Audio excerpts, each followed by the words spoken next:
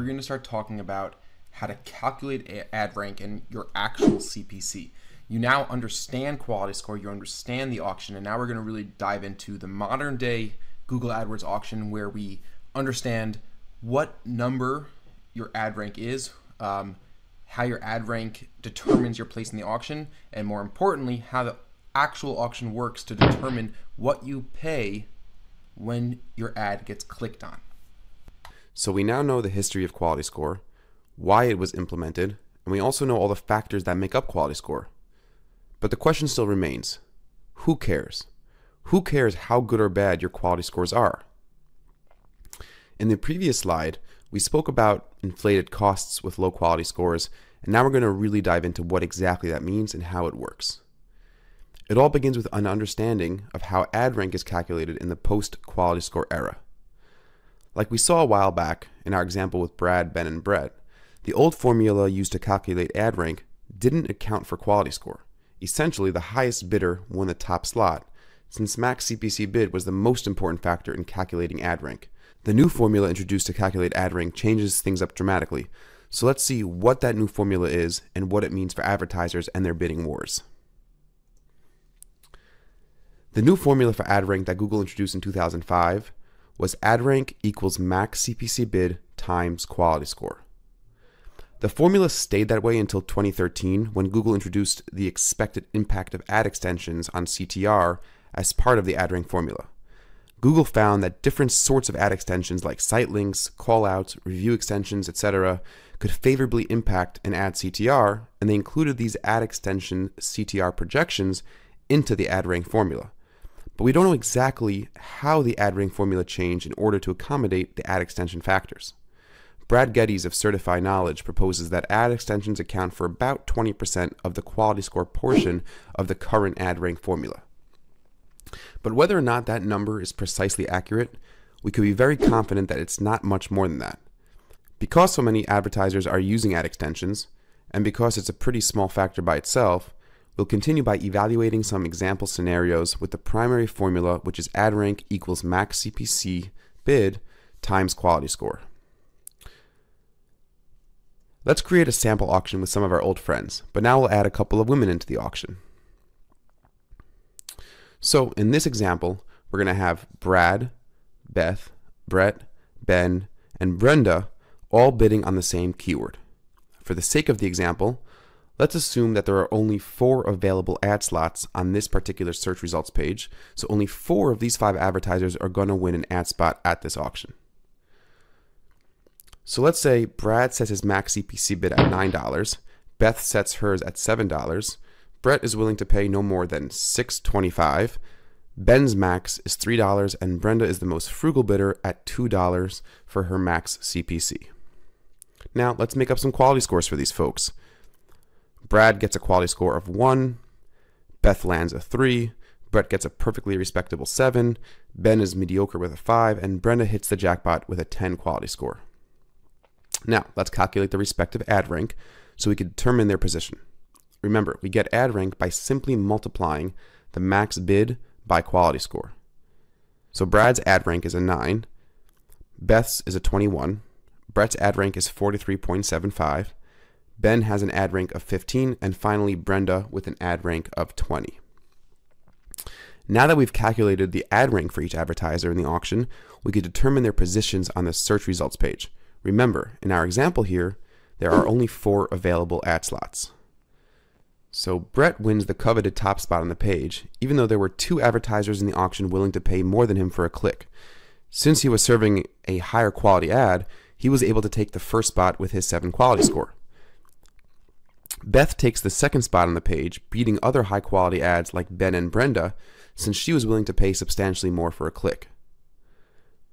Brenda, who is willing to pay the least for a click, wins spot number 3 since she's serving such a high quality ad. And Ben wins spot number 4 with his combination of bid and quality score. Interestingly, Brad, who was willing to pay a whopping $9 for a click, gets snubbed altogether and doesn't get any spot on the page, because although his bid was the highest, his quality score was so low that his ad rank wound up being worse than everyone else's. This helps us understand how crucial quality scores are, even before getting into the formula for determining actual cost per click, which we'll get to in a moment. Let's think about it. Let's say Beth went to work on her quality score by rewriting her ads and putting together a more relevant landing page, and she got her quality score up to a 7. Now, instead of a 21, her ad rank would be a 49, and she would win the top spot from Brett without increasing her bid at all. Purely on the basis of improving her quality score, she was able to change her ad position. And if, for example, Brenda was to let her quality score slip from a 10 to a 5, her ad rank would turn into a 10 and she'd lose her spot to Ben. So now we could really see how the new ad rank formula really puts a huge emphasis on quality score on a very practical level. We see how connected your ad position is to how Google perceives the quality of the ad you're offering in the auction. But position isn't the only thing that quality score affects. We know that your max CPC bid isn't the actual price you pay for a click. It's simply the most you're willing to pay for a click. Quality score plays a huge role in how much you actually end up paying for a click, and as promised, let's take a look at how your actual CPC is determined and what role quality score plays in that area of the auction. So I just reset the original numbers here and reordered the advertisers in order of ad rank. We've got Brett in spot number 1, Beth in spot number 2, Brenda in 3rd place, Ben in 4th, and Brad the loser knocked out of the running for this particular auction. Google sets up their auction that an advertiser could bid the maximum they are willing to pay for a click, but they only have to actually pay the minimum amount needed to maintain their position, or in other words, the minimum they would need to beat the advertiser directly below them.